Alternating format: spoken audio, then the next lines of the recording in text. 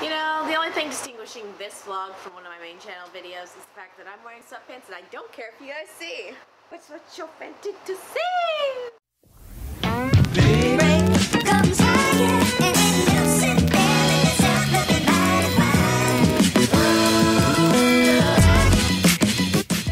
Today, we're finally getting to this vlog that I've been... We're finally getting to this vlog that I have been dying to do. I've been so excited about it since I thought of doing the idea. I started working on it before I was supposed to and ended up really not getting to do much work for it for a while after. But that's okay, because we had a dark horse come up in the mix. If you are real... How do vloggers keep up this energy? I'm absolutely obsessed with digital note-taking. And when I say I'm obsessed, it's gotten a little out of hand. I will literally spend hours searching for videos on YouTube that are videos of people doing digital planning. I don't want to watch videos of digital journaling because they add so many pictures in it. It's all very scrapbooky to the point where it overwhelms me. So I want to find them digital planning, and I need to be able to hear the tapping of the pen on the tablet. I don't want to hear your voice. There's a mood when I want to hear someone discuss their journaling. This is not it. Usually when I'm looking up digital planning things, I don't want to hear you talk. I just want to hear the... I have like a paper-like protector on my tablet, but like I just want the tapping, the like slight scratch. That's what I need. I don't want to watch ASMR regular planning on paper because you have so many tools then, and that just throws me off. I just want the iPad. That's all I want. But it's so hard to find these videos, and it makes me think that maybe I'm weird for liking this so much that I want like 3 years worth of content to be available to me, but not because no one else cares about it. Maybe I'm so weird, but I love it so much. It brings me so much genuine peace to just play that video for 10 minutes. But back to the point of the video, I love digital planning, and I have myself a tablet. Fun fact, cat scratched the hell out of the front of it. It's great, but it's a really nice case. I like it. It's a Samsung Galaxy Tab S6. What can I tell the people about this tablet? I got it a while ago. I was essentially just choosing between this or an e-ink tablet. I wanted something really for the purpose of editing my books. I thought there might be a chance I would use it for also writing novels. When I bought it, that was something I put to the side because if I got this tablet, it was more accessible because I was able to get it with my phone carrier, so I was able to do it in payment plan. It would also be able to do more. I could use this tablet to watch a movie or something, which was very nice. At the time, we didn't have a smart TV, so we would have to then turn on the TV, turn on the Xbox. That's a lot of electricity we were wasting, I felt, in order to watch something on the TV, so we often just watched something on our phones, and having the tablet was just that much of a step up from that. So I got the tablet, and I knew right away, if I was gonna have a tablet, it needed to have some nice note-taking functionalities. I had a bit of a trial and error going on there, and I ended up settling on Squid. But there are cats down here, I'm just playing with them. Of course, in all of my research and obsession and just watching people do their digital note-taking, of course I saw Apple Atmosphere for note-taking, and it was quite nice. And then I eventually found that one of Apple's major note-taking apps, NoteShelf, actually had an Android. Bless you! It actually had an Android app. So ended up purchasing it for the video, and ideally it had been so I could transfer over to using NoteShelf. But then Samsung Notes got their upgrade, and I decided that today we're gonna just do a comparison of the 3 apps. I will say it's not going to be super in-depth, super thorough, mostly because... Bitch, you did not. Coco, give that to me. It's not gonna be super in-depth, super thorough. I'm not gonna go over every spec and detail and feature of these apps because the fact of the matter is there's one feature that was by far the most worth it thing for me, and it made the writing experience on my tablet so comfortable that I genuinely, this feature alone makes me want to write books on my tablet because it just makes it so comfortable, and it makes me want to write on my tablet so much. So let's do it. Let's go ahead and start out with the oldie but the May Squid. I'm giving a little too much shit, it's fine. biggest issue with Squid is you're very limited to how you can organize things. It makes it really hard for me to look at Squid because it's essentially just a bunch of notes, not notebooks. You have a bunch of notes thrown around. If you open the app, it immediately takes you to your recent notes page, which is just, maybe it's because I haven't gotten enough separate notes for it to cut off how many notes are on here, but it seems to be just all of your notes, which I don't like, because it's very overwhelming for me. I'm not a fan of that. Going into the notes, there are a couple things that just, this app is not comfortable to use. The way they've organized the menu bar makes it super awkward and clunky to change the writing utensil that you're using. The color of the writing utensil as well. They do have a full color spectrum you can select from, which is nice. Still, I've been using this since February and I'm still not comfortable with it. You just have one pen, you have one highlighter. One major issue I have with colors in this app is that I can't make my own palette. I can't have select colors saved that I liked. So it just shuffles through your most recent ones. So if I used a color for a specific project that I know I'll get back to using that specific project, like if I were to have a planner in this and I have a specific color for a topic or for a category in my planner, I would have to refine that color on the color wheel as opposed to having it just being able to keep it saved somewhere.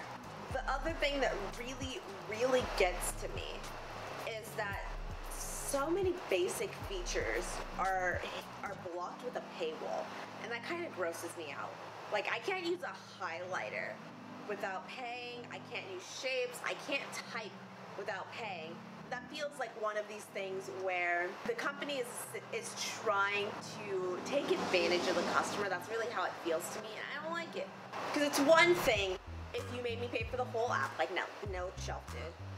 But you're making me pay for specific features that are such basic, important features in a note-taking app that it feels like I'm being taken advantage of as someone who wants to choose digital note-taking. And that's one of the major reasons why I'm not a big fan of it. But on the other hand, they do have a lot of options in terms of preloaded page templates. You cannot upload any additional ones, but instead you can insert a photo or PDF. So that's that one.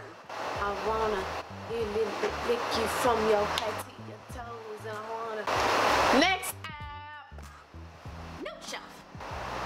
I love the aesthetic, the UI of Note Shelf. It's very pleasing to me. I'm gonna be putting a link up here to a channel. This is a channel I watched before I purchased Note Shelf to kind of get a feel of what some of the features were before I really kind of jumped in. So if you want any more detailed information about it, I'll put it up there. But I love the UI because it looks like I'm looking at a bookshelf that has all of my notebooks just facing out to me, and I love that. And when you are making a new notebook, it has a bunch of preloaded covers that you can do. You can then download more from their little store that they have. The store is, again, is kind of limited. It's more than anything else has, but it's decently limited in terms of what they have for notebook covers, but you can always upload more. And they again have another massive store of page templates that you can download from, so you can do that going into a notebook. My biggest issue with this app, so this is the one that they have an iPad version, but then they went ahead and made an Android version, and the Android version is much less equipped than the iPad version of the app. It has some nice features. It has just a page to lead you to clip art that you can add into your notebooks, which is cute. It has some audio features. They aren't as advanced as they are on iPad, and they aren't as advanced as the Samsung Notes ones are. When I was trying to record some B-roll footage for this, I don't know how the B-roll footage is gonna look, by the way, because I recorded it, and you know, I don't have a recording setup designed for recording top-down of my tablet. But I was recording B-roll footage of it, and this app has gotten so goddamn buggy. I just had to stop. I was so frustrated with it. But yeah, it has some fine features. You have a favorites bar that you can keep separate from your actual toolbar. You have your tools, you have 3 different types of pens, a couple, probably around 6 or 8 different sizes for the pens, 2 different types of highlighters, and 6 different sizes of highlighters. If you were using NoteShelf on Android, I would not recommend you using stickers at all, because resizing on this app is so janky. It's I can try, hopefully you can see it on the footage, but if I grab the corner to try and resize it, make it smaller, halfway through, if I keep going, it'll start getting bigger and just freaking out. So I wouldn't recommend using stickers at all or pictures at all if you're trying to use this app for journaling or planning. What's that? The other major thing that bothers me is that the pages, the way you get to pages is going left to right. It's so easily, I'll be writing or even just zooming in and it'll just turn the page so quickly, and it bothers me. It ticks me off, and it just kind of ruins the smoothness and the flow of this whole experience. The thing that really kind of made me salty with this app, there's this one feature that the app version has that this one doesn't have. It's the little box. There's a little box over a small portion of text, and then below that on the screen you have a bigger box that is zoomed in to show that frame. And so you can write, and it'll write in proportion with that other box and move along as you go. And I was really excited to try out that feature when I purchased this app. It was not available on the Android version, which makes me sad. This also is not pressure sensitive to my pens at all. I have multiple pens on this. Oh, last thing before we pop over, this was something I discovered that when I was trying to record this B-roll footage, and it was super weird and kind of stupid, is that, oh, I guess my eraser doesn't work in this app either. Cute, love that. Are you a button? You're not a button. For some reason, if I use a black background on this app, the highlighters really don't show up at all. It looks like I'm using a highlighter on black paper, which is stupid, because the pens don't do that. The pens show up opaquely. I want a highlighter to show up opaque compared to the paper, but translucent compared to the text. And for some reason it doesn't do that, and I think that's absolutely stupid. This is the only time I've ever seen an issue with this. On Squid, if I insert a PDF that has dark paper, highlighter still works on it. So I don't know what this app's problem is, because that's the dumbest thing I've ever seen. And my cat just ran into the camera. Cool, thanks, that's not rude. But yeah, so this app has a lot of issues it needs to work out. But we're not gonna worry about that for right now. I'll probably come back to it, like we might check in on this app every 6 months or so to see how it's going, because again, I really do like the aesthetic, the UI of seeing notebooks instead of just a bunch of notes. Are you okay? Chestnut, are you okay? Cat's losing its fucking mind. But yeah, we'll probably check on this regularly, because again, I own this app. I honestly think my best option is realistically going to be trying to contact Samsung and see if that is anything they might consider in the future, making this more of a notebook aesthetic as opposed to individual like notes, like pieces of scratch paper thrown around. But I digress. As we move on to Samsung Notes. As I'm sure you can tell, Samsung Notes has easily grown to be my favorite of these apps. And here is why. I don't know why I'm like this right now. I'm not tipsy. First of all, my fucking eraser works, so that's dope. So you again get some different templates. Not a ton, not nearly as many as you get with NoteShelf. Really not even as many as you get with Squid, but again, you can upload backgrounds, and those are now official options you can use for a background for a page or a whole set of notes. So here's like a weird thing. You can also change the background color of the notes, but you can't change them to white, which I find kind of weird. Like, I can have it as a light gray, but I can't have it as a white. The only other major issue that I have that I think is an actual issue, A, it's not available on non-Samsung apps, which I think is a complete missed opportunity. And I would like that, so that way I am able to sync this information between all of my devices. Some of them aren't Samsung devices. I think they just need to deal with that. But I would love to be able to like have the information for the book that I'm writing on my phone, on my tablet, on my computer, which I think I might be able to jerry-rig a way to get it on my computer though. but have it everywhere so that way no matter where I am, I have all the information I need for all of my work. That'd be nice. But like the really irritating kind of buggy issue is that you can't like grab and move text. The only way you can move text is if you hit the enter key, or if you tab it, or specifically select left, middle, right orientation. But the two best things about this app: one, it is genuinely constantly updating, and that's probably the benefit of having an app from such a major company as Samsung. When I initially started taking notes for this, I had written down the note that I wish that the pen sizes could get a little bit smaller because I tend to like a finer point. I think a day or two before I was getting ready to record the B-roll footage, I checked, the app had been updated and I could indeed get those pen sizes smaller. So it's nice to see that an app is updating so regularly with things that customers and consumers like myself would really, really enjoy. The other thing is that box. It makes the writing experience so comfortable. I love it so much. Something for me that I struggle with, and that is the reason why I've struggled with the idea of even trying to move writing my novels on a tablet of any sort, is the fact that I feel like I need to be able to just see everything at once if I need to. And so having the ability to use this magnified box to write instead of zooming in all the way to get to a form where it's the right size for me to write, it makes it feel so good to me.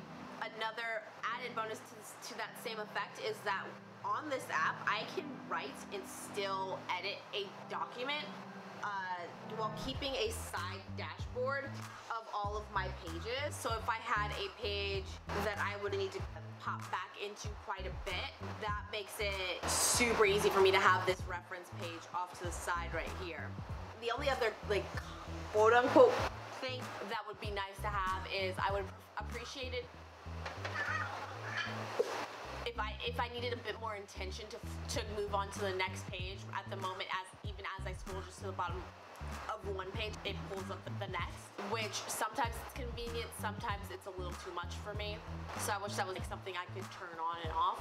The other thing would be layers. I've seen one app kind of start to work with the idea of having layers, and I think it was actually the Remarkable app that goes with the Remarkable writing tablet. Your notes are divided into layers, so that way, say if I did make a whole beautiful Bujo spread on my tablet, I can have the design of the whole spread on one layer, and then I can move up to another layer to edit the text and stuff, so that way if I need to move text, I don't accidentally move some design features, stuff like that. That'd be really nice as well.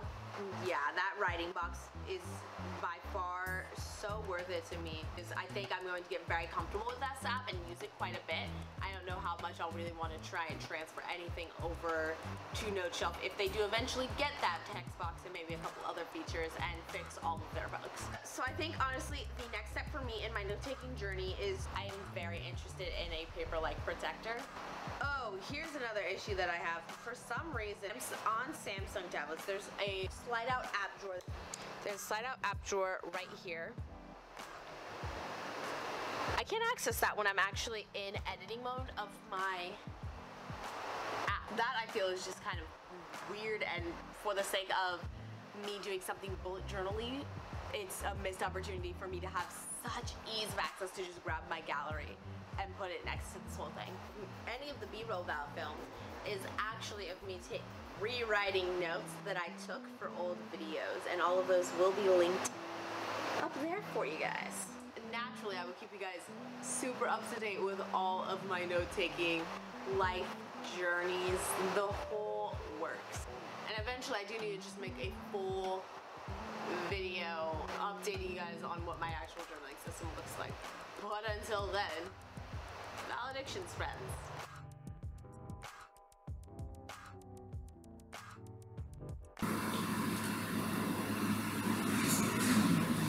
Like, what the volume remix?